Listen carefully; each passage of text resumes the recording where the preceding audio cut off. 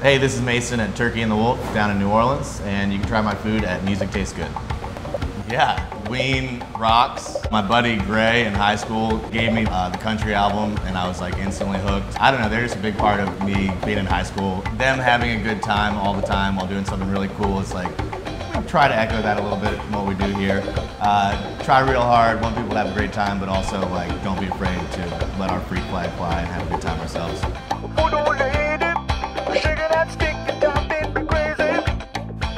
So when they first came out with the poster, I was super pumped because in the bottom corner it had all the chefs. And then up at the top was Ween in big letters, and it was just, I don't know, pretty cool experience to have my name, you know, right there with the other sweet ass musicians that are gonna be at Music Tastes Good.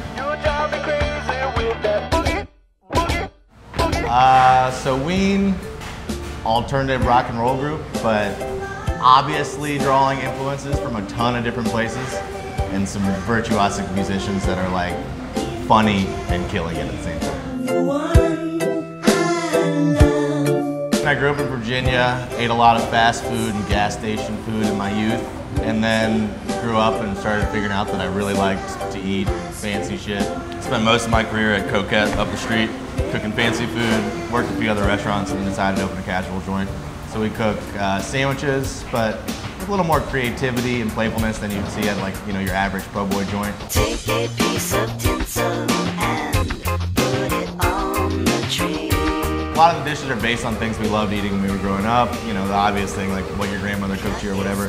But those things you tasted for the first time when you fell in love with food, we kind of draw on those experiences. You know, old classics redesigned so that it's new and exciting for us to eat. Like a fried bologna sandwich that my mom used to make that I hated and now love, with bologna made by my friend Leanne here in New Orleans, super badass.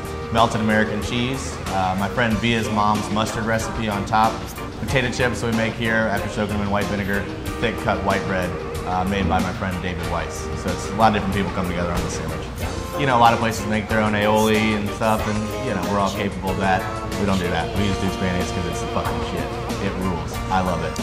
We're like 16 gallons a week here, sometimes more. Everyone will have their brand of their one thing that they like from when they were growing up, and we always try to, you know, stay true to the things that we've always loved. A lot of people say we draw from nostalgia and it shows up in our food.